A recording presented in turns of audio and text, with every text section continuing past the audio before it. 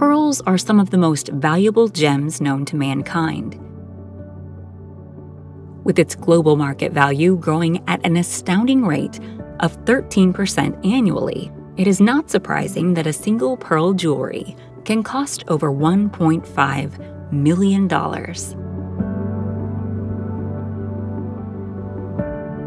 However, the high value attached to these shiny stones can be fully justified by the unique and extremely laborious process through which they are formed. While all other gems are formed deep in the earth, pearls are the only gem made by living organisms.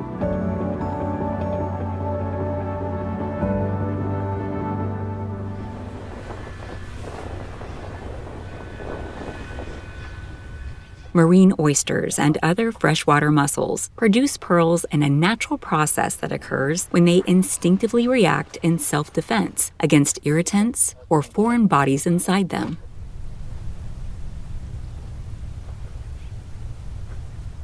However, since natural pearls can only be found in 1 out of 10,000 oysters,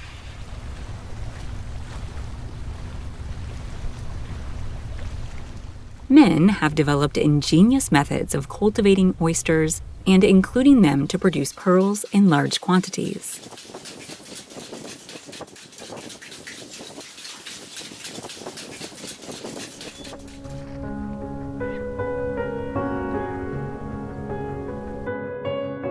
Such is the case with the Astounding Pearl Farm, located on some of the world's most beautiful coastlines, from northwestern Australia to the tropical Indonesian islands of West Java, Lombok, and Sumbawa.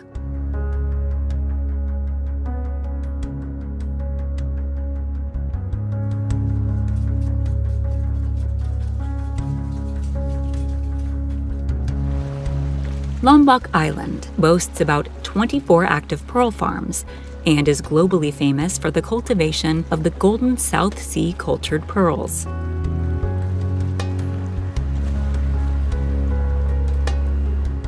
At these 30-year-old pearl farms, sustainable pearl cultivation is a long and complicated process, with hundreds of individual steps that usually take 5 years to complete.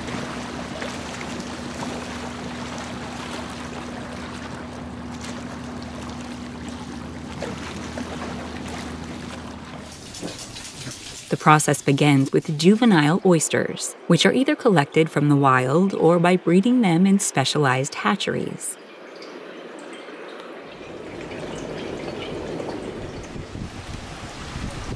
To produce high-quality cultured pearls, skilled farmers open up live oysters and implant small shell beads into their soft valves, a process known as grafting.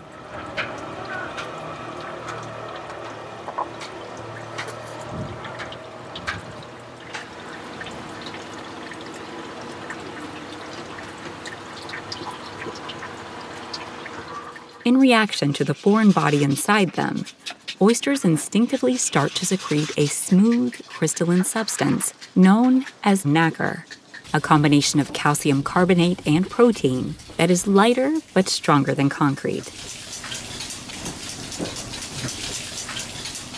Over time, the oyster will continuously coat the irritating bead with thousands of layers of nacre to form a pearl.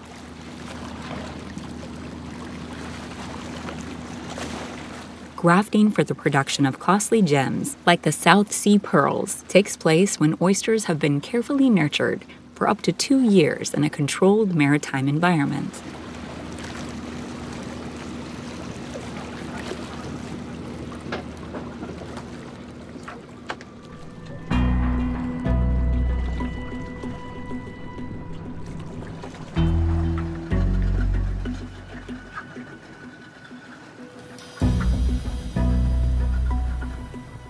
The growing oysters are hung underwater, suspended with buoys, checked every month, and sometimes taken out of the water to be cleaned.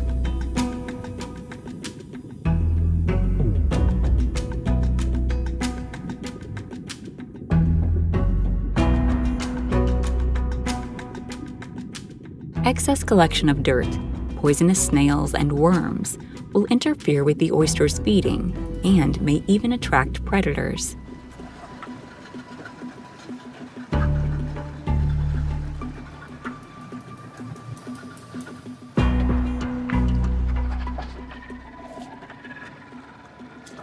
During cultured pearl production, about 75% of the oysters usually die without forming a single pearl.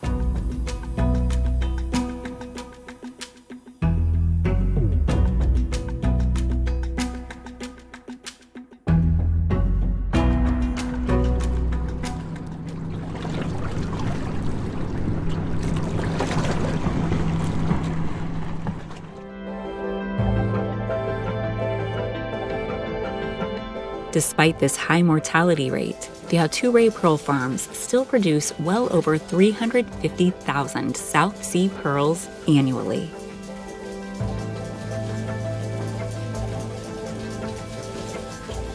A mature South Sea pearl oyster can grow up to 1 foot in length and live for 40 years, forming some of the largest and most costly pearls in the world.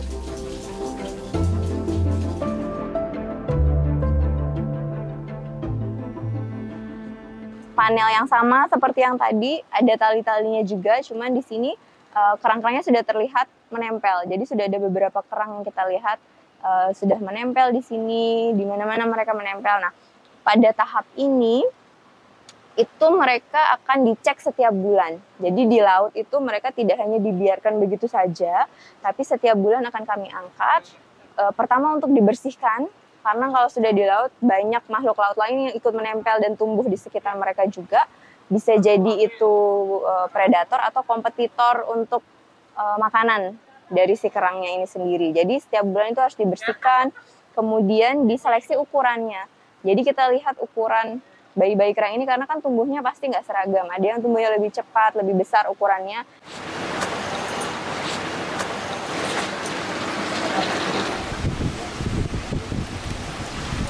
As soon as the pearls are ready for harvesting, the mature oysters are sent to the harvesting facility, where the shells must be pried open to complete the extraction. Pearl extraction is done slowly and carefully to avoid scratching the gem, and also to avoid harming the oyster. A wooden wedge is driven into one edge of the oyster shell to create a slender aperture through which the pearls can be accessed.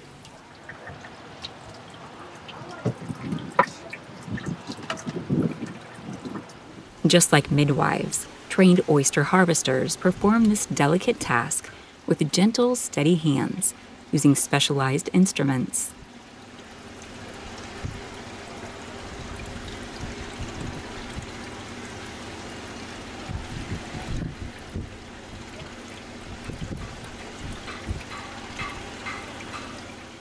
After extraction, pearls are generally immersed in cleansing solutions to thoroughly remove dirt and odors.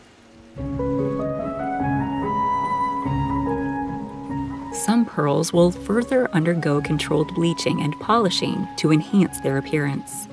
A sorting sieve is finally used to separate the pearls into their different size groups. Setiap 2 tahun kita bisa panen dari kerang yang sama. Jadi ini usia 4 tahun, nanti kita panen lagi tuh usia 6 tahun. Kalau 6 tahun kan mutiaranya semakin besar dan kualitasnya masih bagus, masih mulus dan lain-lain, kita bisa masukkan nukleus lagi yang lebih besar dari ini atau yang sama ukurannya dengan mutiara yang kita panen. Selalu seperti itu. Jadi seperti nukleusnya ini kayak menggantikan si mutiara yang kita ambil tadi. Jadi kerangnya tetap melapisi seperti itu. Kalau kita bandingkan, misalnya ini mutiara yang baru saja kita panen, ukurannya kurang lebih kira-kira ini 9 mili diameternya. Kemudian kita bandingkan dengan nukleus yang kita tanamkan tadi. Jadi dari nukleus yang ini kita bisa dapatkan ukuran mutiara sebesar ini. And when they are used to making jewelry, these queen of gems are able to maintain their brilliance for up to 50 years, remaining as beautiful as the day they left the jeweler's store. That's the end of this video. I hope you enjoyed it. Make sure to subscribe to this channel so you don't miss any of our new content. See you next time.